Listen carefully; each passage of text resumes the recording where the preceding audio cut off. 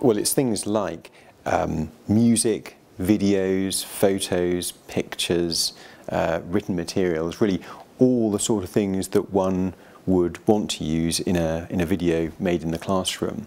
And if this material has been created by a third party, then typically you'll need a license in order to use it in a video made in the classroom.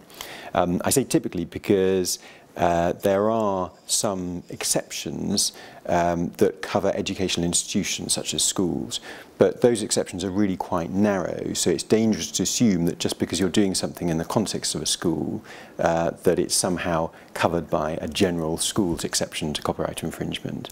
There's also an exception that covers very old works, but typically copyright only expires 70 years after the person who created it died. So a work needs to be really quite old indeed before copyright will have expired in it. So the general rule is that if a third party created the work, then you'll need a license in respect of it.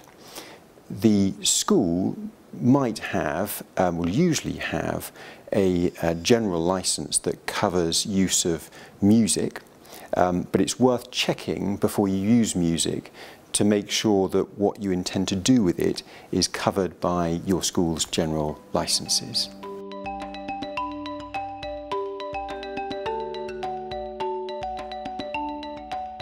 That probably wouldn't be allowed under a license held by, a general license held by the school. So if you want to do that sort of thing, then you'd have to go to the owner of copyright or somebody who represents them and explain what you want to do and then get a license that covers it.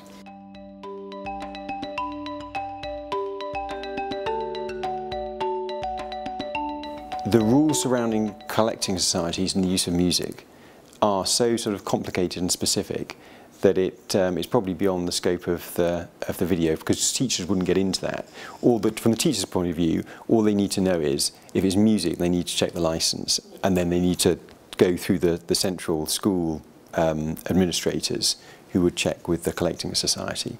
So it's really, I think the message for teachers is just, if it's music, it's probably covered by the general license, but check what you're proposing to do is covered by the license.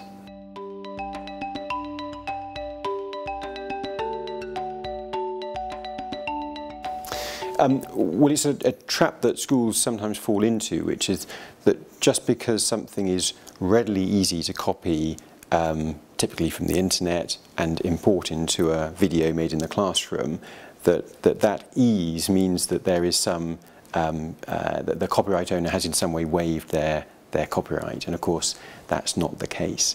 And just because a teacher might do that innocently, believing that that copyright has been waived because it is so easily publicly available on the internet, again, doesn't stop it being copyright infringement. Innocence is no defence when it comes to copyright infringement.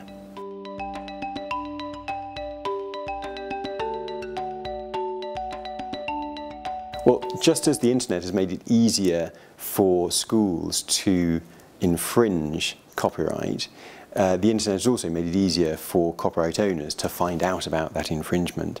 And some large organisations actively go looking for that type of infringement on the internet. So it doesn't make it any more infringement if you put it on the internet, but it does make it more likely that someone's going to find out about it.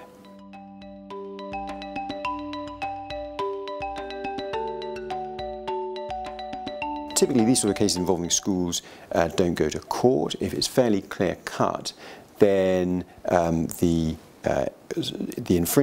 copyright owner would write to the school saying, "You've infringed my copyright in this way," and the school often ends up paying compensation to the copyright owner, so hundreds, thousands of pounds. And obviously that's frustrating because that's money that could be far better spent in the classroom.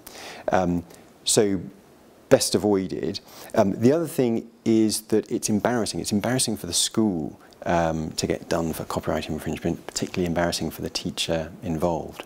So the best things to do are to make sure, if it's music we're talking about, to make sure that you checked that the school's general license covers what you want to do. and for other stuff to not make the assumption that just because something's on the internet that it's free to pinch and put into a video. And if you're in any doubt, then take advice or contact the copyright owner and ask them. Don't forget to watch the rest of this series to learn more about creating videos for you and your class.